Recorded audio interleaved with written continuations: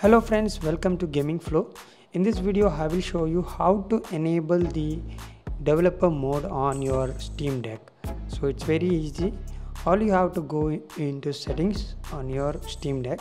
Once you are in the settings, scroll down and you will find the developer option. That is completely for the developer. So if you are not able to find it, you can scroll back up and you can open the system on your Steam Deck. In system you will find enable developer mode. You have to enable this option to see the developer option on your Steam Deck. That's it friends, that's it. It's very easy. Just enable it and you are good to go. Thank you for watching. If you have any query, you can ask me in the comment section.